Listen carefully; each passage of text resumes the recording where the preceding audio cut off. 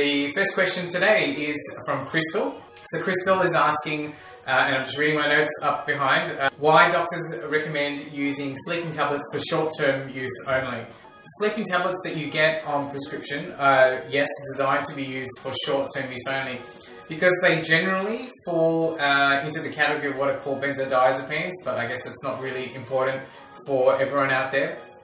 It's simply because using these kind of medications can, prove to be very dependent. So your body gets really dependent on them.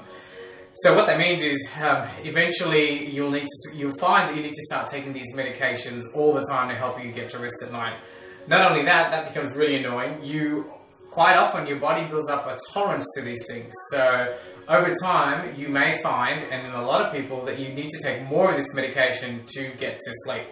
And that's not the place that you want to be in. Also with this medication, they can make you really groggy the next day as well. So that's why we limit it to short-term use of using these kind of sleeping meds. The last thing, and one of the last things, but one of the main points is they can become super addictive. So, without realizing it, you're finding that you're needing to use this medication apart from the dependent side of it as well. And then when you start to want to try and get off them, so when you want to stop using these kinds of sleeping tablets, it can be challenging to get off them. A lot of people find if they get off it too quickly, some people, you get what we call like this rebound phenomena where, you're just not feeling too good at all. As always, I've always got, my whole belief is using a combination of diet, exercise, lifestyle, natural medicines to help you with your sleep. And you've got many options that work really well to allow you to rest at night and to wean away from using the medications that doctors prescribe for sleep. The main ones that I like to use are magnesium.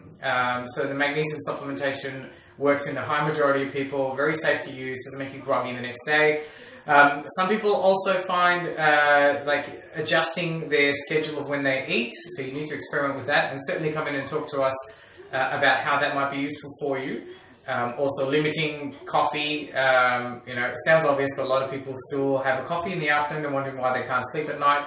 So we can talk to you about strategies for doing that. And the latest one, some people are finding that kiwi fruits half an hour before bed work really well in allowing you to get to rest at night. So there's a whole food approach there as well. Of course, we've got exercise, meditation, a whole heap of strategies where you don't have to be taking these yucky sleeping tablets to allow you to rest at night. But please come in and speak to us or speak to your pharmacist, and they've got the solutions that you need, not necessarily the ones on prescription only.